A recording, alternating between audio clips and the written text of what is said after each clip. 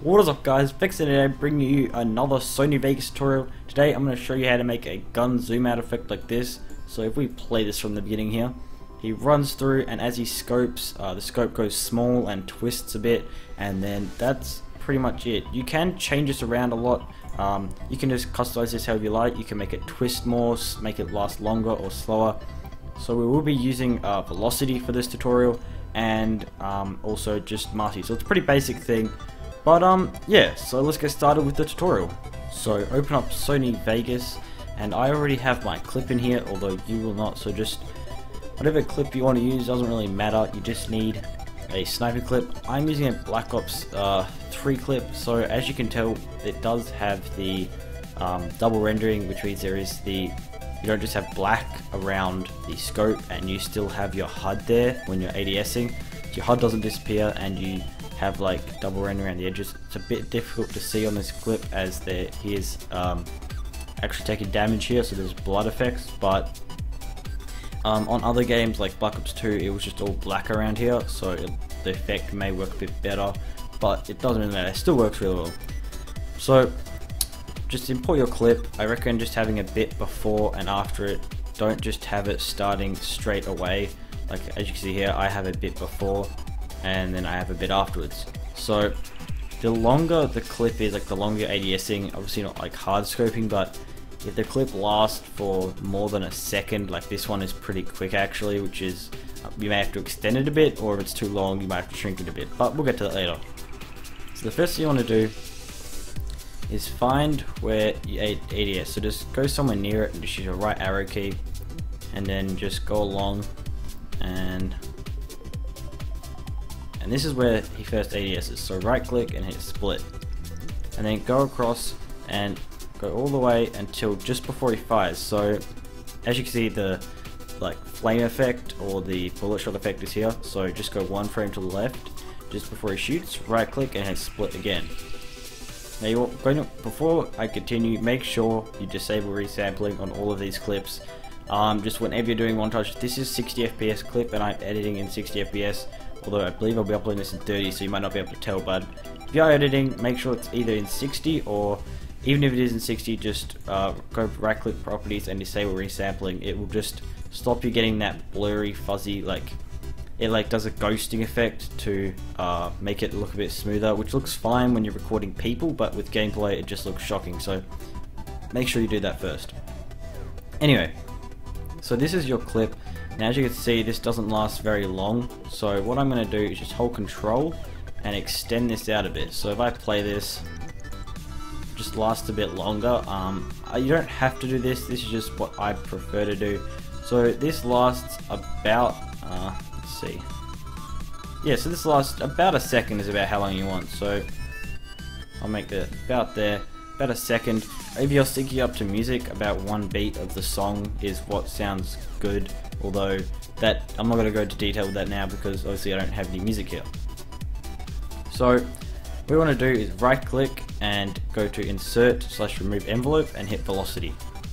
Now this is velocity. What this does is like slows it down and then speeds it up again. So go in and hit about 10 frames in, so 1 2 3 4 5 6 7 8 9 10. So just hit right arrow key 10 times and then just double click there, and then it'll create a frame right there, and then do the same on this end. So 1 2 3 4 5 6 7 8 9 10, and then double click. Now you're also going to want to create one on the end, and then zoom in a bit here, just drag that up, then right click on it and hit slow fade, and then drag this up, right click, and then hit fast fade, so they should both be curving like this on either end. Now if we play this back, you'll notice the speed changes, it goes slow and then it speeds up again. So I play this through here. Yeah, so it goes like slow and then a speed normal and then speeds back up again. So once you've done that, what you're going to do is go to the first frame here and then hit the pan and crop button. Now this is where you're going to want to create a mask, so you'll just be seeing this middle circle area. So what we're going to do is click over here on the oval or circle mask tool, and then just anywhere on your screen just create a circle.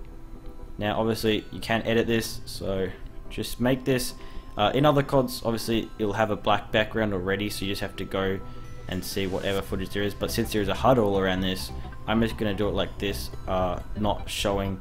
You can do it showing part of the gun around it, but I don't think it looks as good as in like that sort of, but I prefer it like this. So just do that for a second. Make sure you're not showing anything around it. Make sure it's pretty close to a circle, and as you can see over here, I think that looks pretty good. So you're going to click over on your, that's for the mask, and you're just going to leave that. Now you're going to click over here on the bottom left. I'll show you a bit. Click on position and click on this keyframe, and then go to the right 10 frames. So 1, 2, 3, 4, 5, 6, 7, 8, 9, 10. And then what you're going to want to do here is hold control and zoom out. And then what you're going to make sure you have ticked are these two. So lock aspect ratio and size about center. Make sure these are both ticked. Also make sure this button is ticked. Sync cursor, just all of them need to be ticked, or this will not work as well. It will just make it really hard. So you're going to make this about that size. You can do this however you like, really.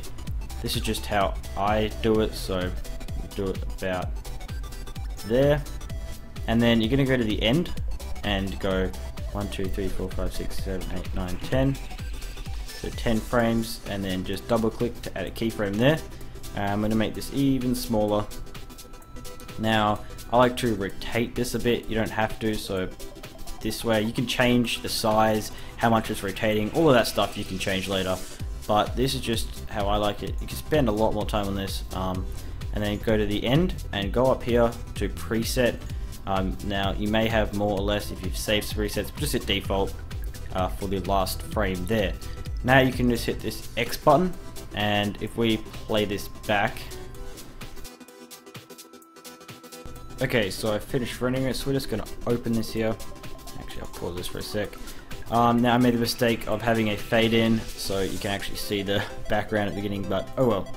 So let's just play this through here. So as you can see, really sick effect. I just think this looks so cool. Just really good effect. Looks really sick.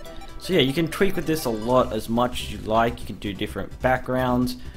You can just have, you can leave the background black if you want, but yeah, just really cool effect. So one thing I recommend about what you put in the background, if I go to my downloads where I have this clip, as you can see, this clip actually is moving forward, like towards the center, and the camera is like moving away, which is what is happening in our clip with the way we've edited it.